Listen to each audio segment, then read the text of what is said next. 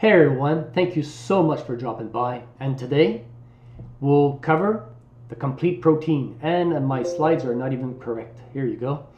Let me remove the video capture. So this is going to be part one of protein, many to come. But today what I want to cover in protein, and I find so important, and I never got a straight answer from any nutritionist that I went to see or asked a question.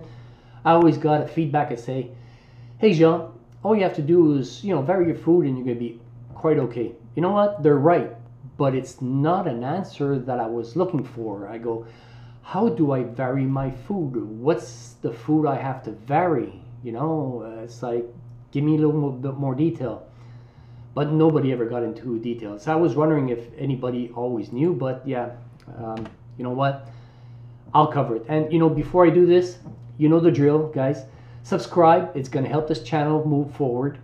And if you hit the thumbs up, I heard that YouTube takes a look at that and they say, oh, this is getting important, and they kind of push it forward when they see a same subject being talked somewhere else, so somebody else could probably see my video a little bit more often, and it's going to be visible on the right hand side when you're taking a look at like these kinds of videos. So if it could help someone else, why not?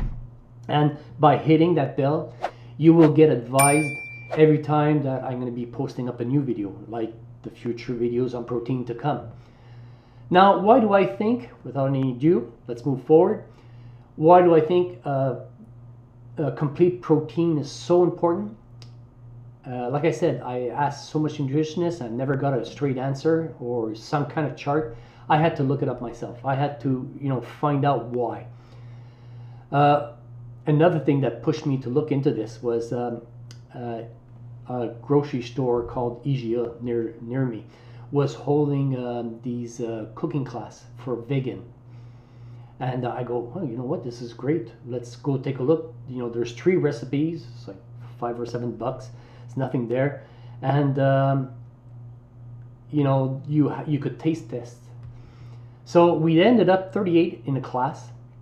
And while the teacher was cooking the first recipe, he goes, any of you have questions? Nobody raised up their hands. But, since I was into this, I was starting my book, I go, hey, I got a question, and I don't want to displease anybody, but I got to know because I want to start living and, redirecting my life towards vegetarian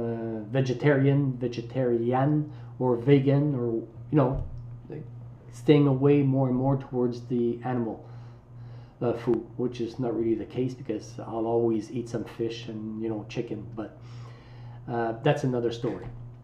I go, how many of you here are in the vegetarian vegan world, or that's all they eat?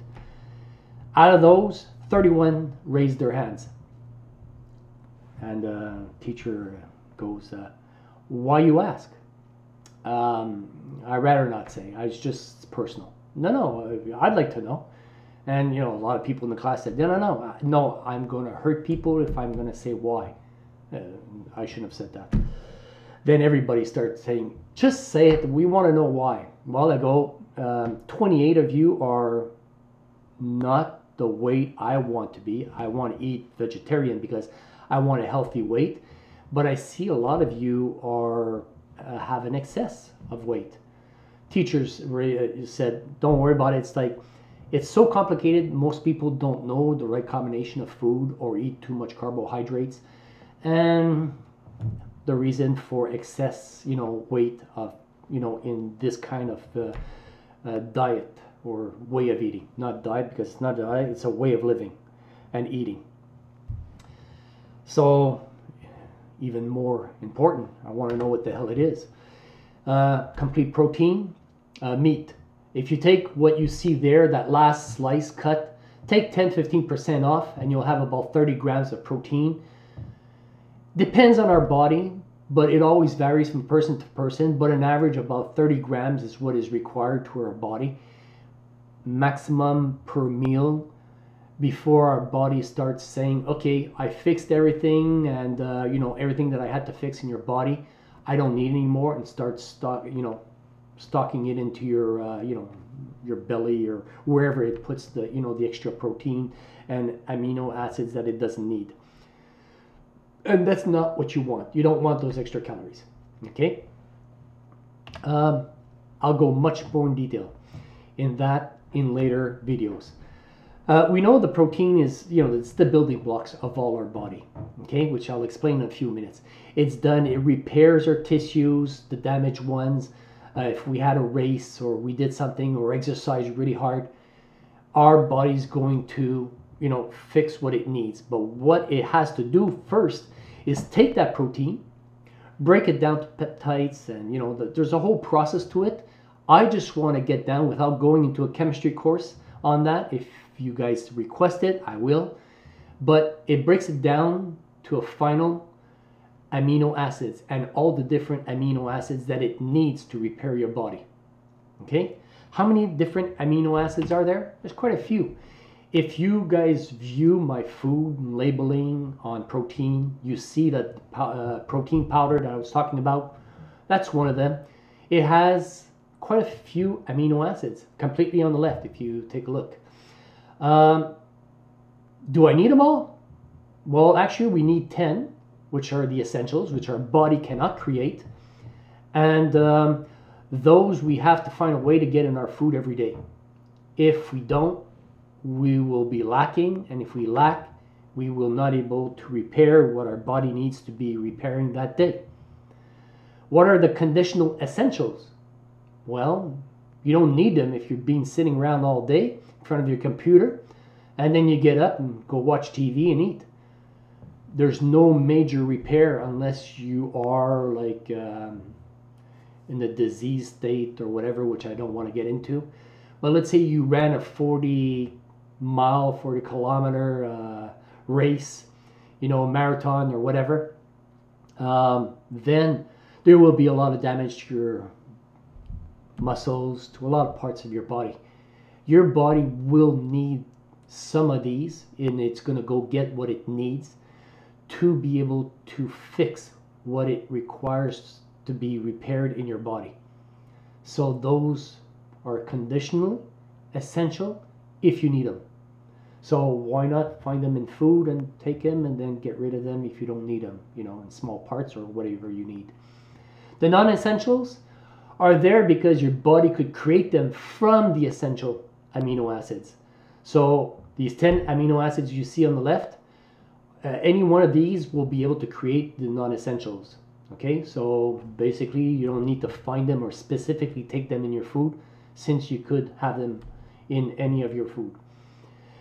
The branch change, the BCAAs that we usually hear, nutritionists tell us, well, there's nothing that proves that it's not, well, nothing that proves that it doesn't, because all studies so far have proven that these 3 amino acids are the ones that are the most used to recreate and build your muscles and repair them. Those are the 3 widely used. Yeah, marketing enforced itself on that and took advantage and created the BCAA or essentials. But you know what? If you take a look, you could find them in the essential foods that you're eating anyways. So why take more? There's just a certain amount that you need per day in the servings, and that's all you need. But again, if you take the molecule, and that's a little program I found. I built the molecules for you just to give you a simple idea of what I'm going to talk later. This is how these amino acids look like. And you know what? Those 3 you could find in the green peas. Yeah, those little green peas. When I know I'm going to do my exercise and I'm going to eat something or whatever, I try to include a good little quantity of green peas into my food, because they have the amino acids for my muscles for that afternoon, which I'm going to do exercise. Just take a protein powder, it has everything anyways. But if I didn't want to take that protein powder, I could find those in the green peas. There's just HeLight. I just wanted to show those molecules because I'm going to get into that in a minute. Which one and how many of these contain a complete protein? I'm going to give you less than a minute so you don't have time to look it up on the web. But yeah, you could pause and look it up, but just give yourself a test. See how many you're able to detect that have a complete protein in there while I take a drink of water.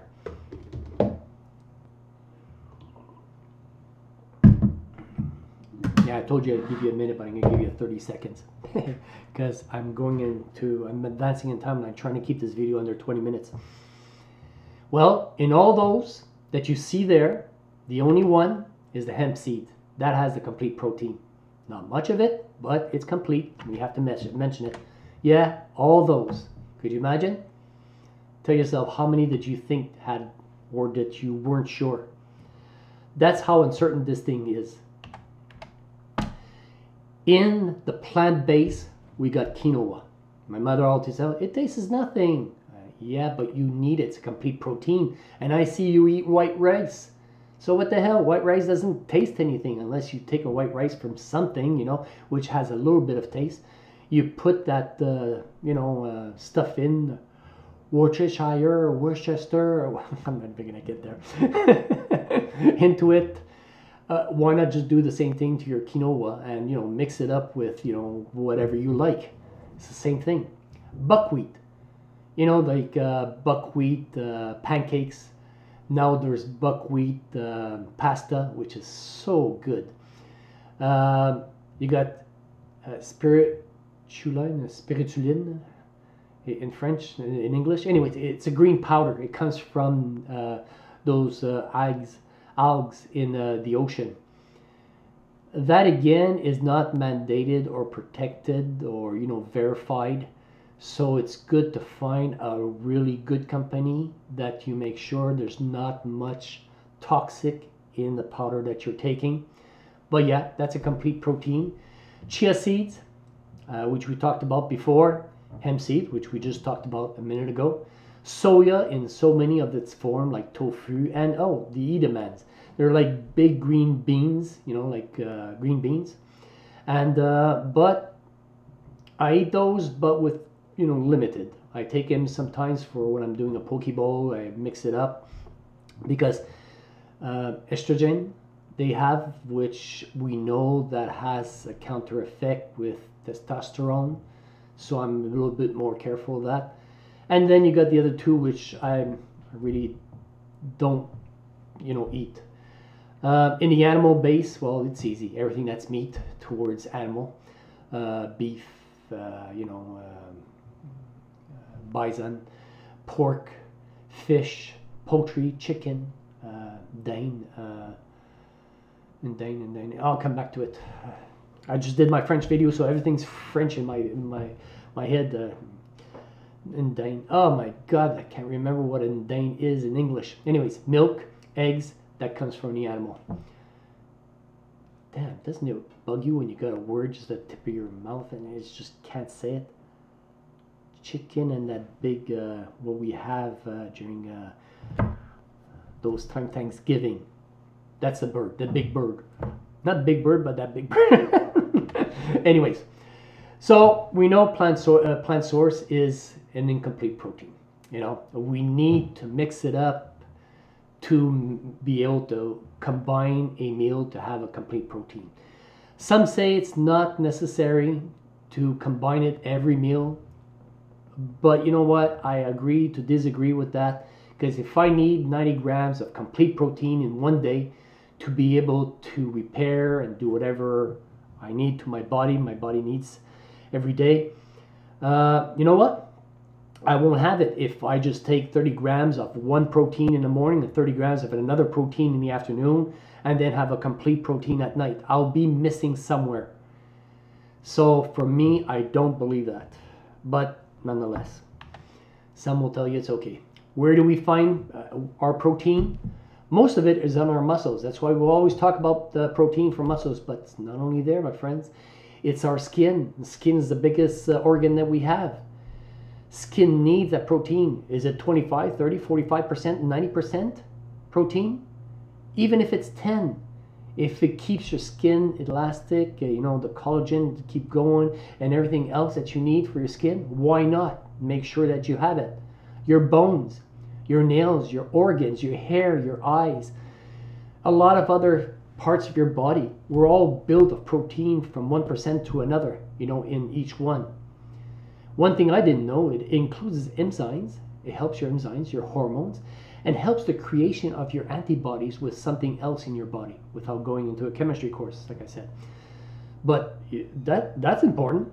Proteins are also works as neurotransmitters, you know, that from your brain to your fingers, as moving your hand, the liquid, which I explained in salt, which you needed, carrier of oxygen in your blood.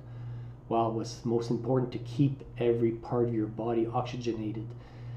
So without going into great detail, just skinning the surface of this, you just could see how protein overall is so important. It's not only for muscles, but it's for your whole body. I can't emphasize that enough. Yeah, this is a full protein that I build in a program. Let me take you to that little program which I had to find and then download. Here is a water molecule, if you remember in my water videos. Okay. Now we'll just turn it. Let's turn it so we could, come on, there you go. So you can see it. One oxygen molecule right here and two small little hydrogen. This is a water molecule. Many millions of those will create one little drop of water. We've talked about that in water, in my water videos. Okay, next one, get rid of this. Next one is a complete protein, and the teacher would probably be not happy with me, okay, since I didn't get all the angles right, you know, but still, you know, it's there. Let's spin it a bit and let's take a look. So at least you have an idea of, you know, the 3D, how complicated this is. So I didn't really bother. To get to the point where I want to do, I did this. It's not complicated, okay? It's just there's 4 groups of food. There is legume, okay? There is nuts, there is grains, and there is cereals. Yeah, cereals. Anyways, there's 4 groups, okay, which I'll get into a minute. Now, let's say for that day you decide to stay on salad and you think you got everything mixed, but you're just taking salad, you know, vegan, legumes. So during that day, let me press select.